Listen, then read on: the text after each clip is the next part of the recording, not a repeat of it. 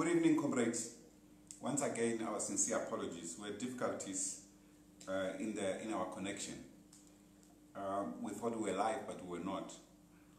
But let me extend our revolutionary greetings to all comrades in the Young Communist League, Comrade Bunting, the National Secretary, members of the National Committee, as well as all our comrades who have joined us on this platform. I know Comrade Alex Mashilu has also joined us in our media team. We want to also wish that we can observe a 5-second moment of silence for several of our comrades who have passed on, amongst them our stalwart and Rivonia trialist, Comrade Dennis Goldberg, Comrade Amos Gomeni, Tumbu Mahlangu, Den Simatla, Pito Nzimande, Dr. Clarence Mini, Ignatius Jacob, Ephraim Chikwababa, who was my sub-district chairperson, and all other departed comrades from within our movement. May their fighting revolutionary spirit live on to inspire many generations to come. Today we are meeting to talk about the life and times of Comrade Brian Percy Bunting, who was a soldier, a journalist, an editor, revolutionary intellectual, and a lifelong communist. As we mark his life, it's important to indicate that Comrade Brian Bunting lived his entire revolutionary life in service of our people.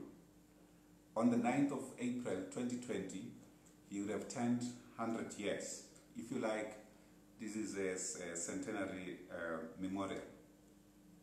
Brian Bunting was a revolutionary titan and the son of the esteemed founder of the Communist Party of South Africa, Sidney Percival Bunting, as well as Rebecca Bunting.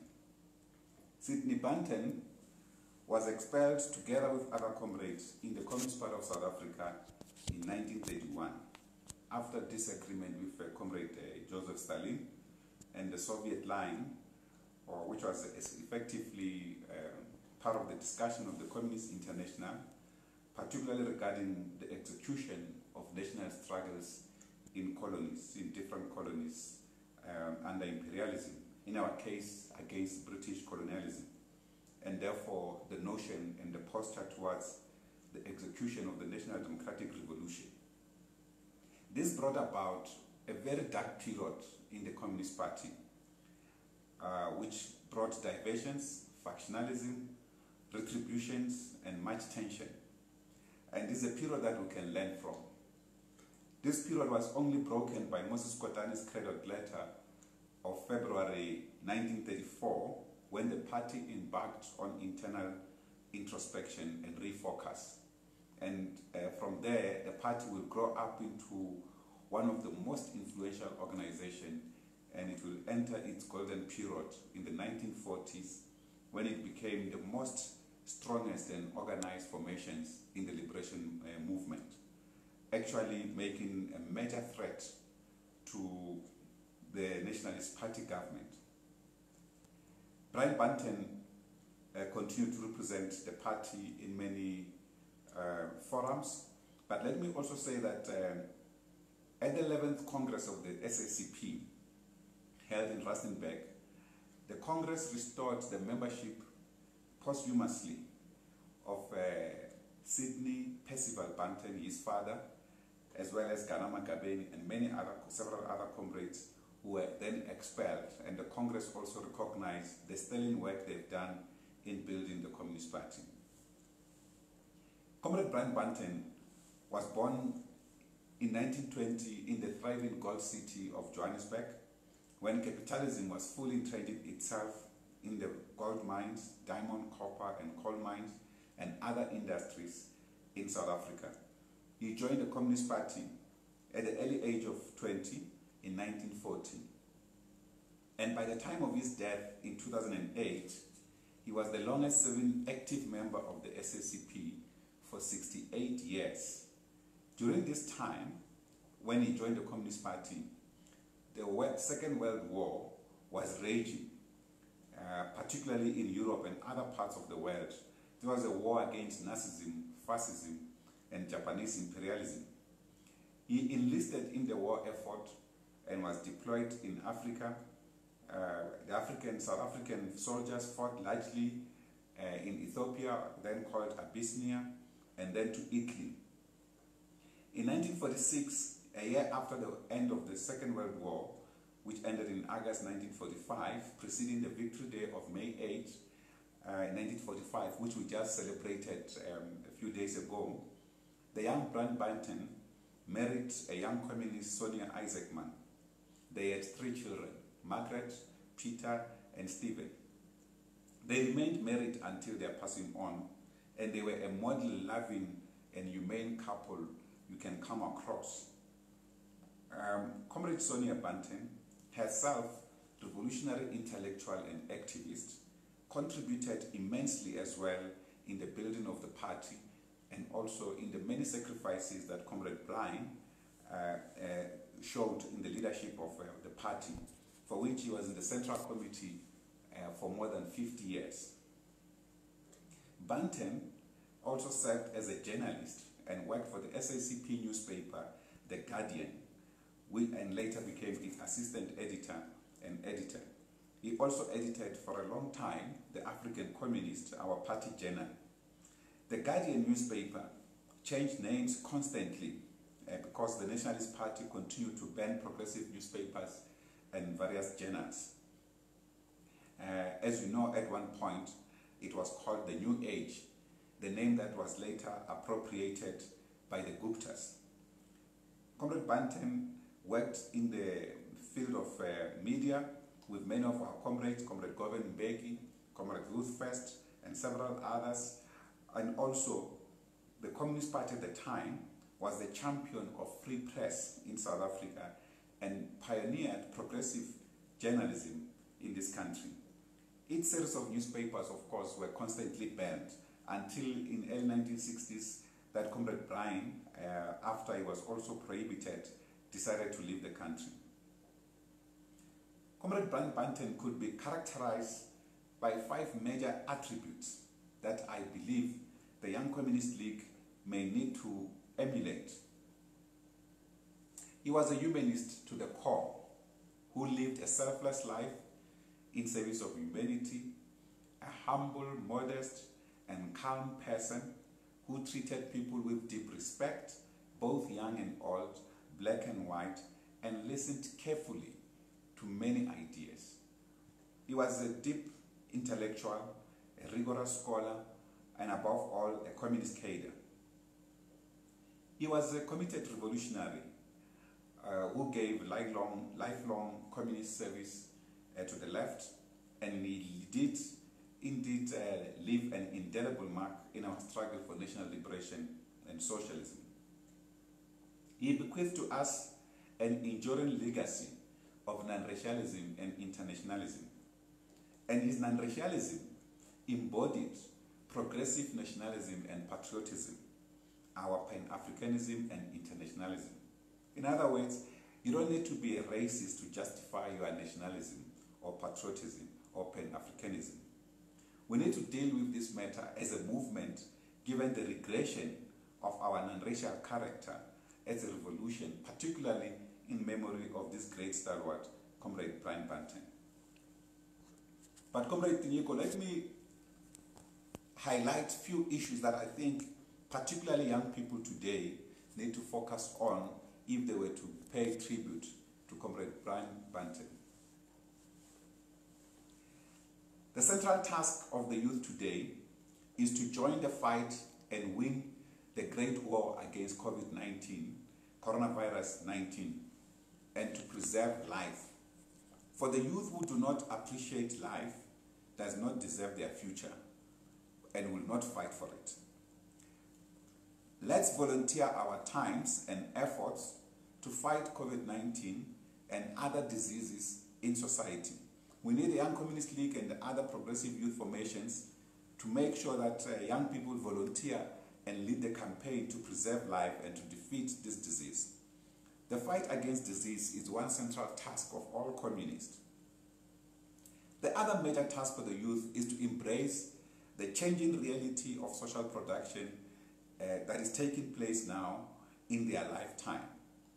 There are tectonic changes taking place in the place of production, the acceptance and learning of the digital technology that is spearheaded by the introduction of fifth generation technology, that is 5G, which enables many possibilities to fulfill human needs and wants.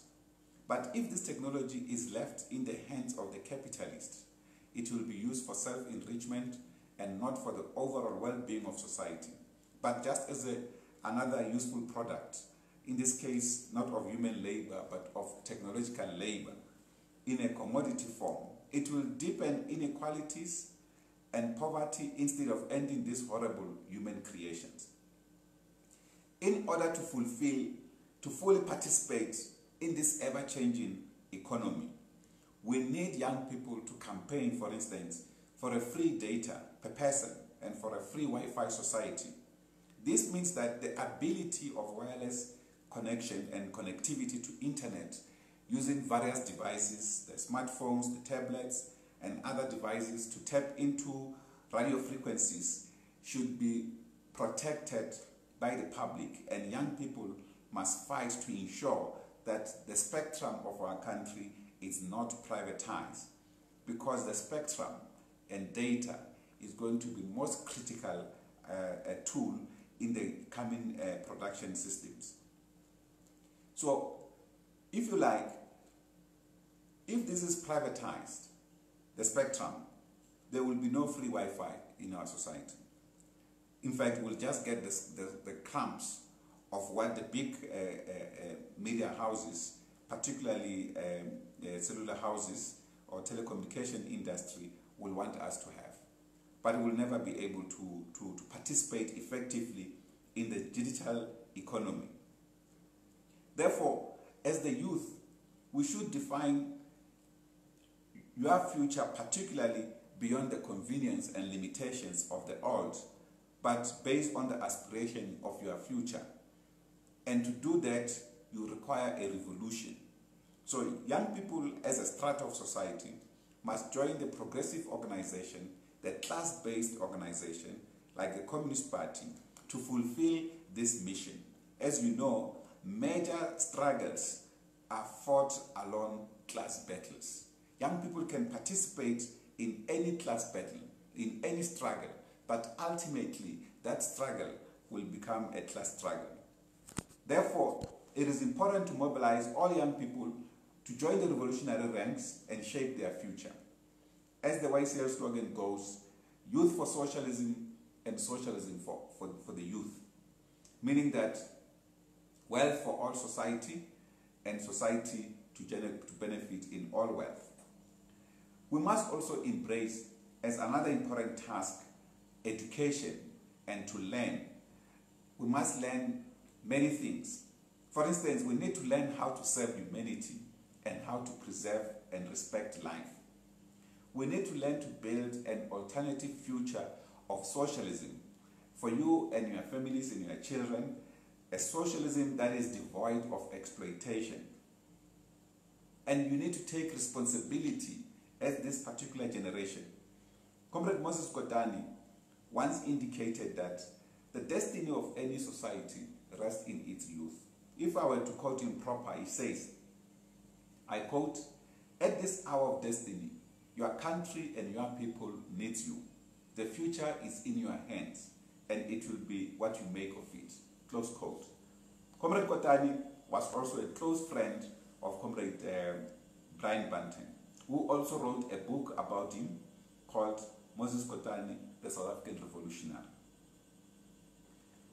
Equally, we must learn to harness the energy, the capacity, and the versatility of young women in society and fight against patriarchy and sexism and gender-based violence.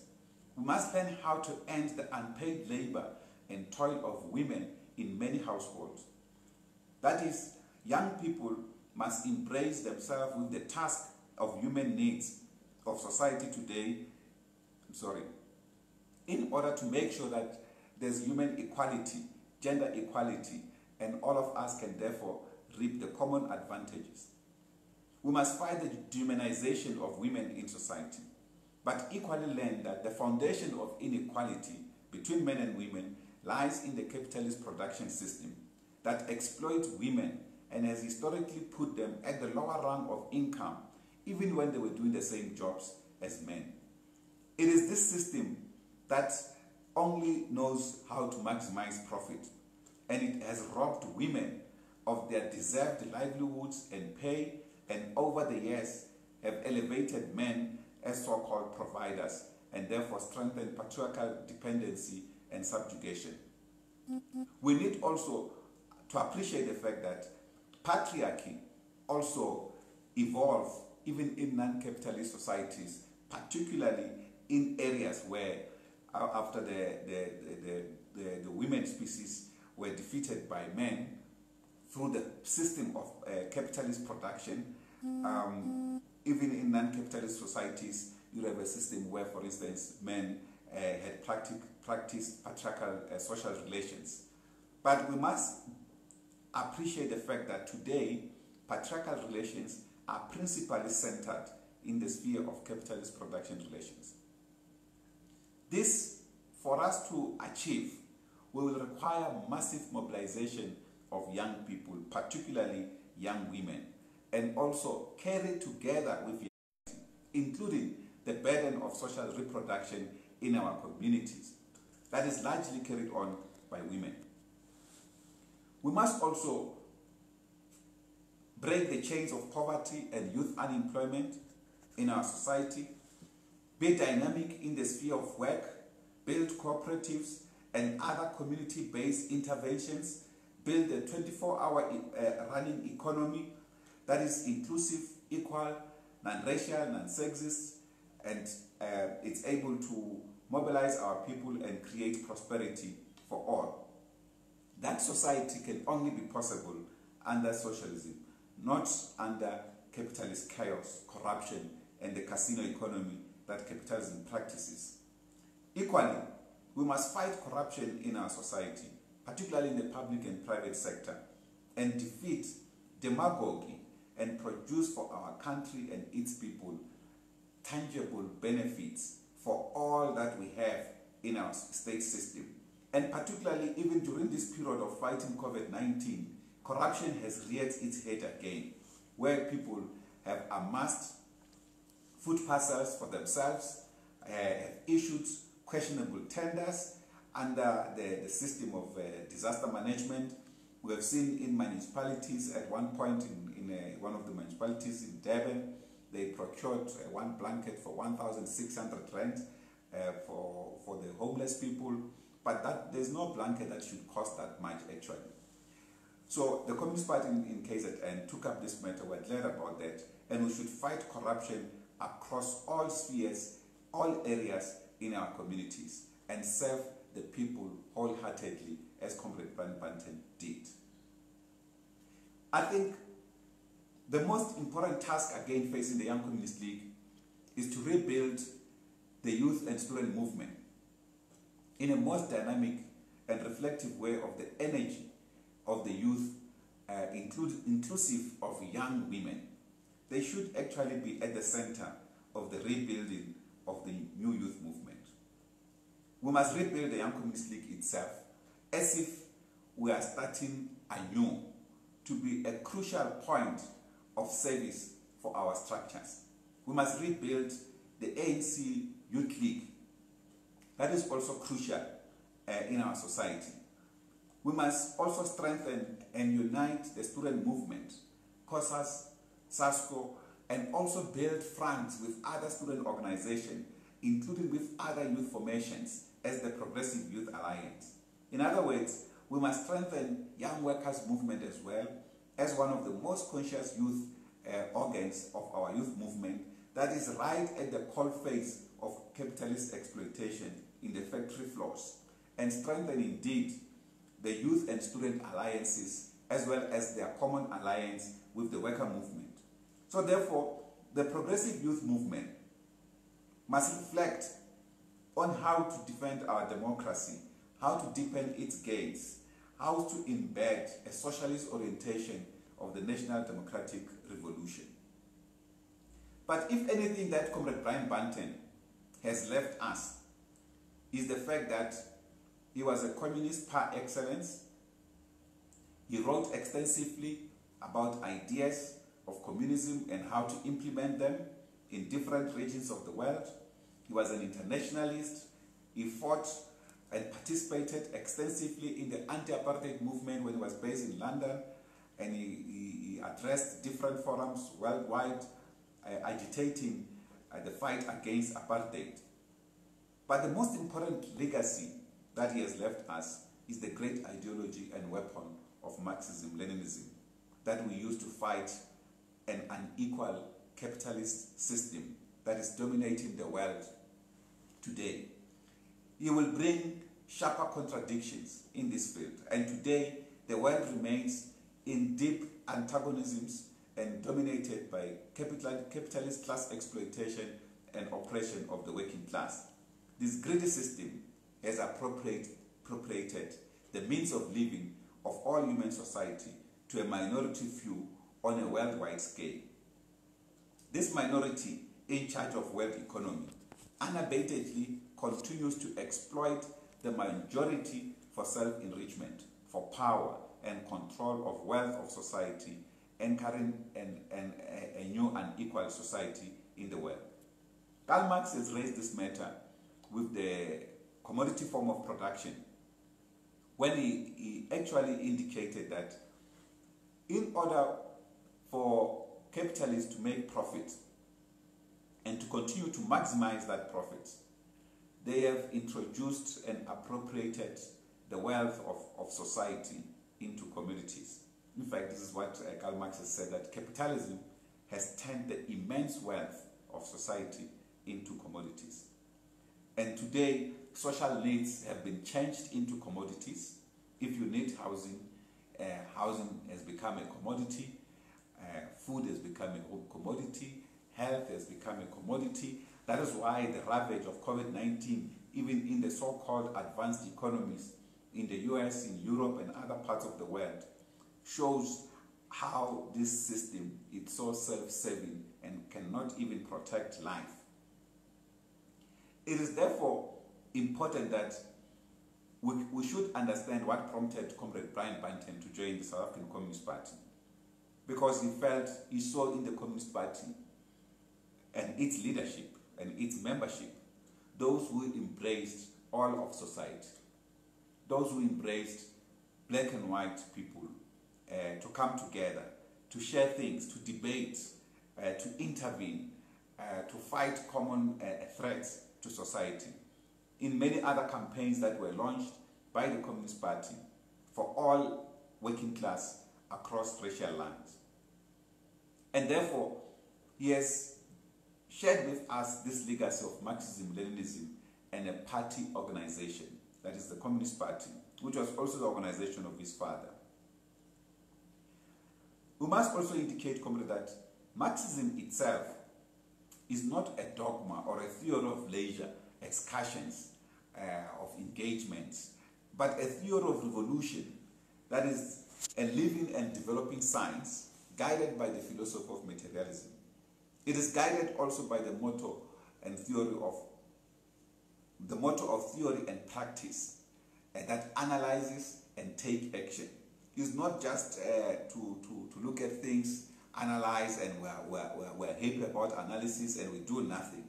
But if you like, it will agitate, amongst others, key important interventions.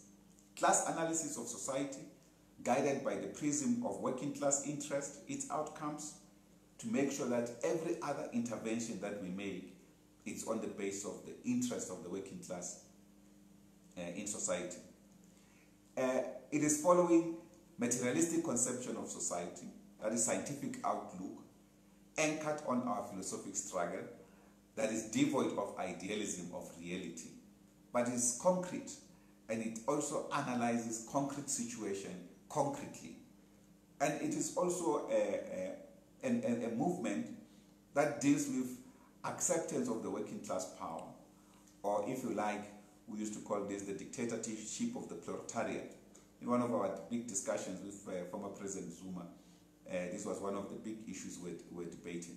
we use the concept now, working class power. Also, our system follows many other organizational forms of the broad progressive movement that is based on democracy and so forth. Comrade Brian Bunting pursued socialist struggles relentlessly,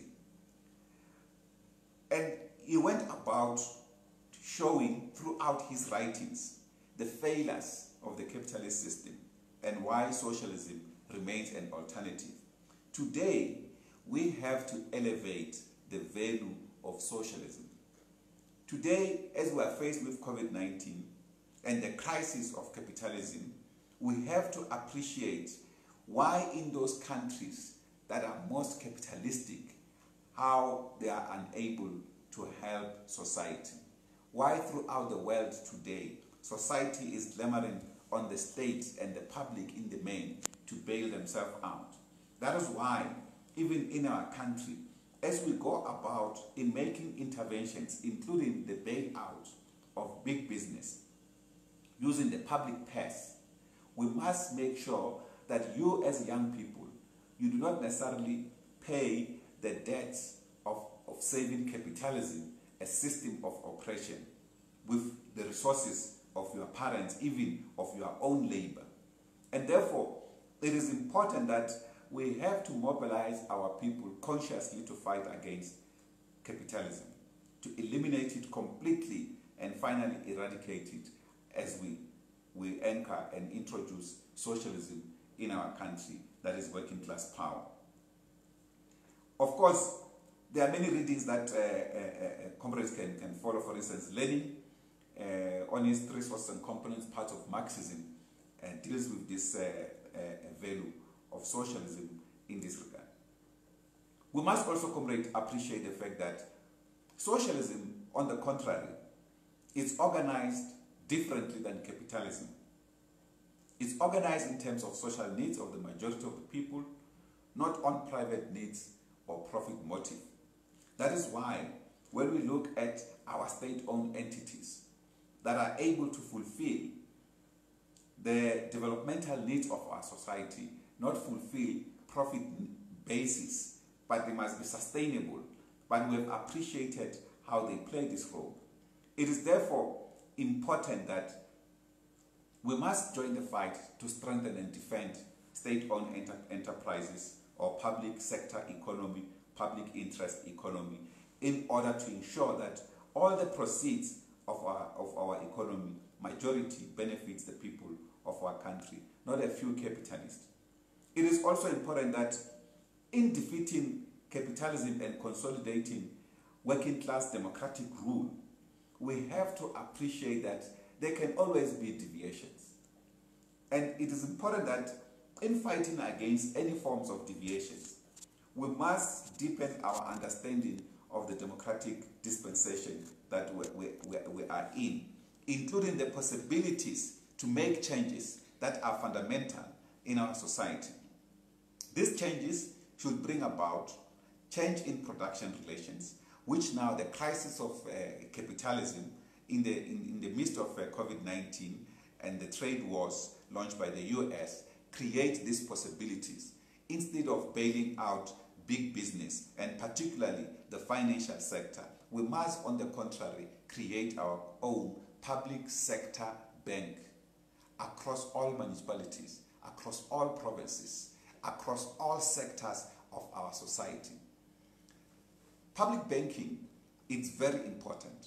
This money that now the Reserve Bank is going to be giving to the private sector banks for people to apply for businesses and so forth.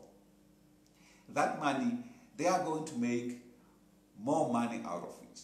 Today, we used to borrow, the ratio that the Reserve Bank borrows the private banks used to be 1:9.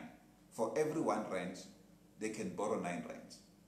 So for these billions that they are going to give them, how much are they going to borrow and how much are they going to accrue? How much is going to be paid back as interest to the South African Reserve Bank, basically to the public?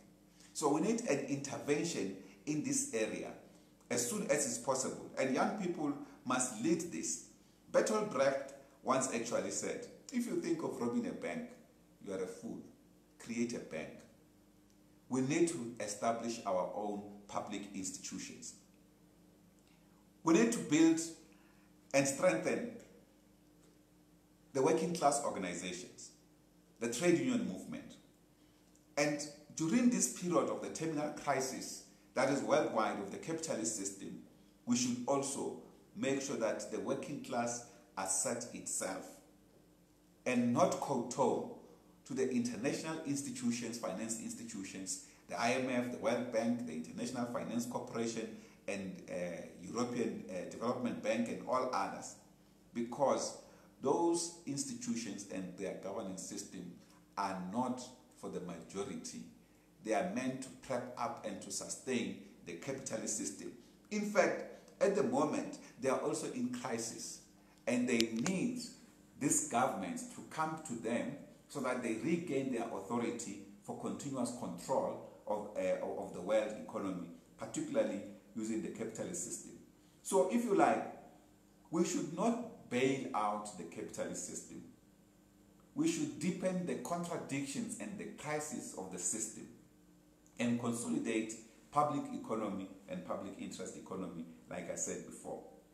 But having raised this, it's also critical to say, for capitalism to exist, it will require continuously the commodification of basic needs of society, including commodification of wealth that is prevalent in all capitalist societies.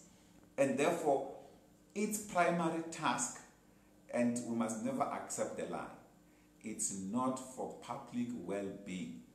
You have to force it to make concessions, even in the field of health. We had to fight hard, even for the private sector in this country, for instance, to try and treat people with COVID-19, particularly because they were fearing that we can nationalize that particular sector. Some of them made some concession, and they make some donations to government. But we should not be fooled by some of these small donations that they make, important as these donations are, particularly during this particular period. But what is critical is to ensure that for a sector such as health, during a period of crisis like now, we cannot rely on the capitalist system to take care of our people. They rely on the public.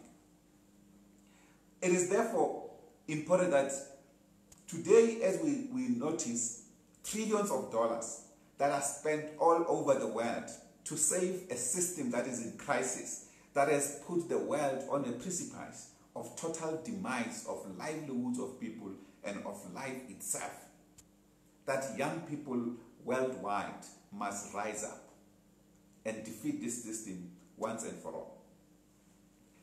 I think, comrade, it is important that when we discussed with Comrade Brian Bunting around a number of issues regarding how to influence a political system, how to influence power in order to serve the working class. One of the things that Comrade Bunting used to engage with us, and I've had several discussions when I served in the background for the South African Communist Party, together with Comrade Stalin, as well as Comrade Nkadime. Sometimes they used to have long debates, comradely debates. And one of the issues we used to raise with them was this question of the seizure of political power by the working class. And they always indicated that we must not just become managers of a democratic political order, and that we cannot just transfer power, but we must transform the power itself. In fact, they followed what Comrade Slovo had once alluded to. Therefore, the participation in the role of power today, democratic power, and any other power, economic power and so forth, where they reside, in line with the SACP's mantra of fighting in all terrains of struggle. It is critical that young people must participate in all of these interventions and strengthen the national democratic revolution. Finally, comrades, we must pay special tribute to Comrade Brian Bunting appropriately post this period where we are unable to meet and pay appropriate homage to one of South Africa's greatest sons, who fought in the Liberation War, who fought against Nazism, who contributed immensely to the democracy and the freedoms that we enjoy today, who was a white comrade, who in his struggles largely served the interest of the majority who were black. He didn't see any dichotomy in doing so, because he understood that liberation struggle and freedom is for all people of all races, black and white. We must applaud his role, particularly in the international sphere, where he contributed immensely. And today, as a liberation movement, we must contribute to many international struggles taking place.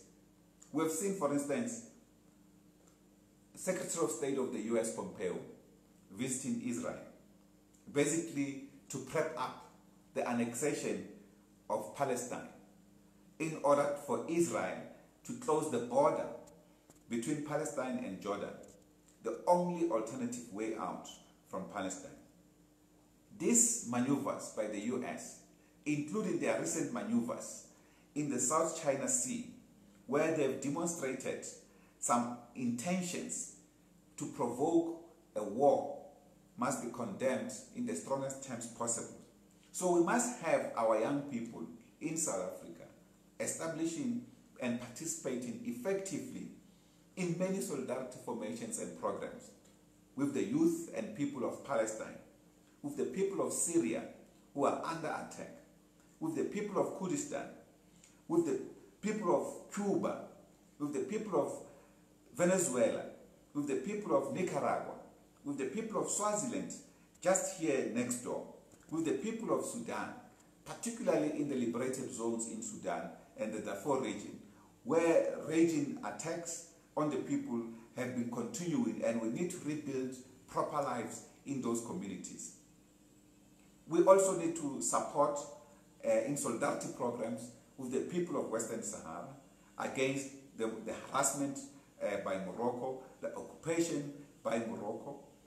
This and many other international activities and platforms will require the energy of young people, because their struggles remains our struggles, and our inability to show solidarity is a way to dig our own grave as we deny ourselves a future of free humanity.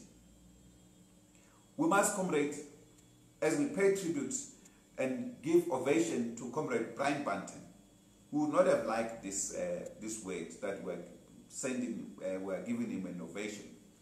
But Comrade Brian Bunting made immense contribution in our society. He showed us how to be humble and a revolutionary, how to live modestly as a communist and a revolutionary, and how to inspire others.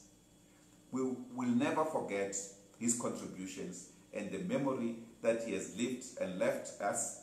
We must continue to study many of his writings, particularly when he was editor of our African Communist, where he wrote extensively the editorial sections, where he also contributed in his own right many articles shaping the trajectory of our liberation struggle. We say to Comrade Brian Bunting, your fight was not in vain. We will pick up the spear and continue the fight towards a socialist South Africa, and hopefully, in so doing, remobilize our young people to take the mantle and ensure that socialism is born in our beautiful land. Forward to socialism, down with capitalism. Long live the Young Communist League, and long live the undying militant